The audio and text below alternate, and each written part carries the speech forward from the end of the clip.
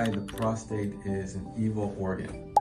For men who are interested in having children, obviously the prostate is essential as it delivers a lot of the fluid in the ejaculate that's responsible for being able to get a woman pregnant. But once you are no longer interested in having children, the prostate does not do anything helpful at all. It just causes issues with urination, and it can also get cancer, which can be a major problem for a lot of men.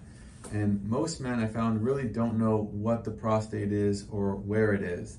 And so I'll show you that here in this model of a male pelvis. At the front here, this big red sphere is the bladder.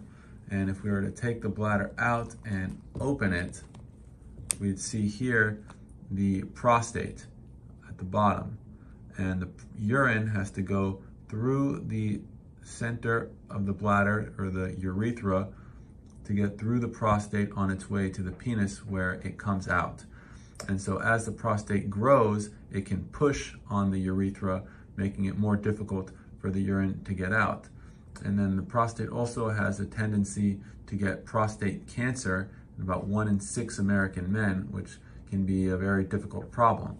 So why don't we just cut it out in everybody? The problem is that it's in a very difficult location to get to, and it's next to a lot of vital structures.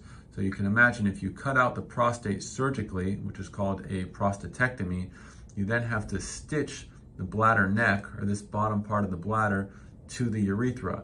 And when you make that connection, it often leads to what's called urinary incontinence, which means that people will leak urine when they cough or sneeze. And this can be improved with Kegel exercises, which strengthen the pelvic floor muscles, which is sort of your second sphincter to help provide continence. But in reconstructing the bladder neck to the urethra, you sort of lose this natural sphincter mechanism that you're born with, and can lead to long-term urinary incontinence.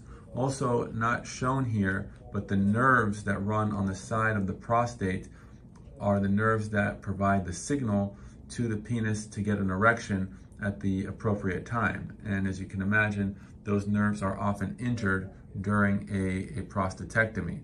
And the blood vessels to the penis can also be affected, but less so. It's mainly a nerve issue. Interestingly, the nerves that provide the sensation to the penis do not run through the prostate, so prostatectomy does not cause any sort of numbing of the penis. Those nerves run through a separate canal deep in the pelvic floor.